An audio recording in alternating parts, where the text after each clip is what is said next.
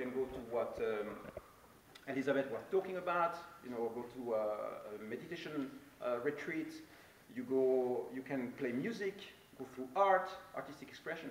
Sexual energy is an access point to bliss, beauty, love, absolute extension of all your potentials, awakening. Right now, when I meet a woman, a new lover, it's never about relationship. There is never a story around it. It's never, oh, shall we have kids together, or shall we? It's never about that. It's always about expansion of consciousness. It's always a big story. And the romantic dream that we traditionally have in our heads, as far as I'm concerned, it's still there in the background, but it doesn't really matter. What we are practicing is sexual activation.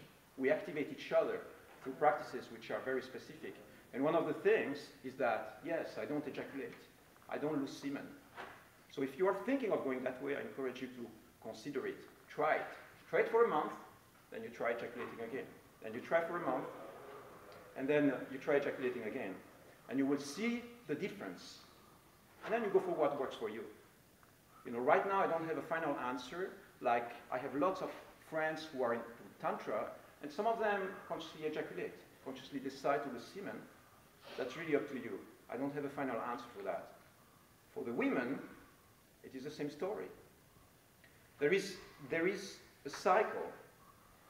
Another friend gave me that piece of information the other day, and he was saying that it takes 21 days for your energy level to go back to maximum after you ejaculate. It's not just 1 hour, it's not a few days. 21 freaking days